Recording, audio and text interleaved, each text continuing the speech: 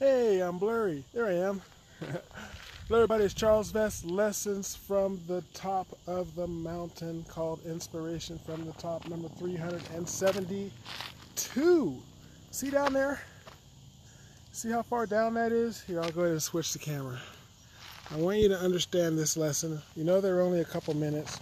So as you can see, it's a drop off. Maybe this helps you out. I don't know, 1,000 feet drop off or so. Well, I was up here one day and there was a hang glider, and the hang glider was standing right here where I stand with his big old wings.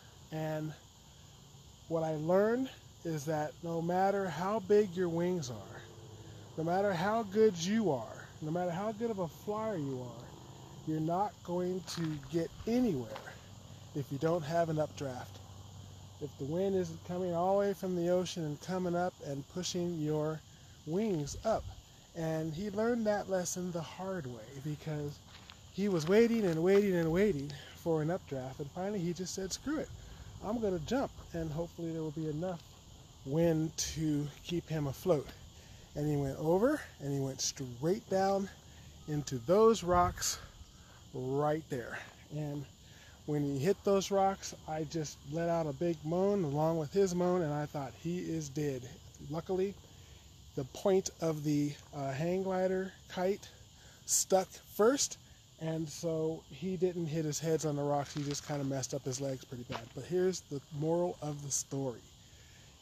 Unless you have an up breeze, unless you have the people that are underneath you pushing you up like wind, then you're never going to be successful. You can't do it alone. You can't do it without people encouraging, pushing, helping you get that win so you can stay afloat. For you network marketers, that means a team.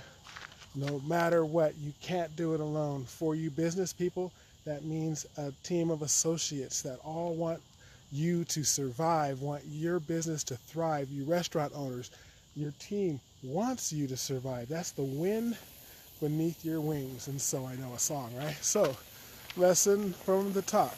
Hey, lesson from the top is, if you want to soar, you got to make sure you have a lot of people supporting you from beneath. See you soon. And those guys are jamming, but they have electric bikes and they don't have to use their full power to get up. They have motors in their bikes.